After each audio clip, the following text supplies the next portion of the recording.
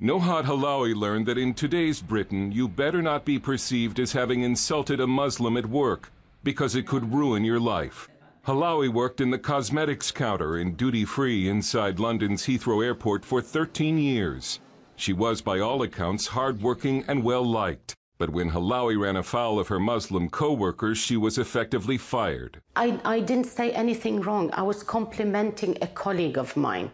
Halawi, a Christian from Lebanon, was having a conversation in Arabic with a co-worker and praising a Muslim colleague, when it was misinterpreted by another Muslim employee as an insult.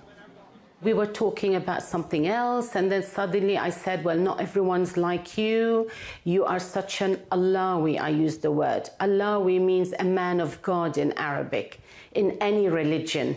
Unbeknown to me, my accuser was standing quite close by, and he just jumped, came right there and started shouting on the shop floor in front of passengers, my colleagues, everyone started telling me, you are insulting Islam? It sounds like a ridiculous claim, but rumors spread among Heathrow's many Muslim employees that Halawi was anti-Muslim, and she was seen as a problem and was eventually fired. Nohat Halawi isn't anti-Muslim.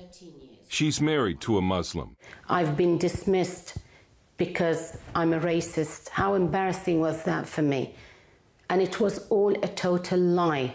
What happened to Nohat was grossly unfair, totally disproportionate. Halawi is being represented by the Christian Legal Center, headed by Andrea Williams. So to be perceived to give offence to Allah, to the Prophet Muhammad, has meant that she lost the job that she'd had for many, many years and been very effective at. Nohat Halawi not only says she was harassed for her faith, what she witnessed at Heathrow Airport should make travelers who use Heathrow Airport nervous. Halawi heard Muslim employees of Heathrow Airport praising the terrorist attacks of 9/11 and Britain's 7/7 attack. She saw Muslims bring the Quran to work. She saw them proselytizing and handing out radical leaflets. And he just walks up to us and he says, if you do not convert to Islam from now before the end of the world, you will go to hell. Saying, you know, convert now as well because Islam is taking over. And when the employee was reported, Halawi says he was not fired. This is the same Heathrow Airport which in 2006 saw a foiled plot to smuggle explosives through security and onto American airliners. Financially, Halawi has been ruined. She believes she's unemployable now and has been battling depression. Of course, who's going to give me a job when everyone knows that I'm a racist? They've just basically ruined our lives. Heathrow Airport declined to comment for this story.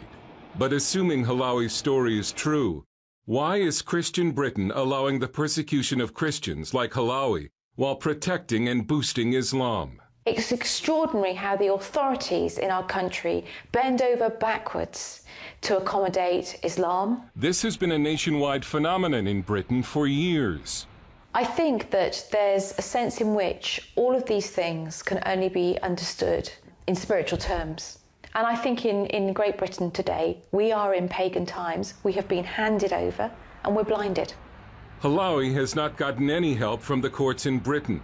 Her attorney, Paul Diamond, has appealed to the European Court of Justice in Luxembourg, where it should stand out as a clear case of religious discrimination. Halawi is hoping the European Court cares more about the rights of Christians than Britain does. Dale Hurd, CBN News, London.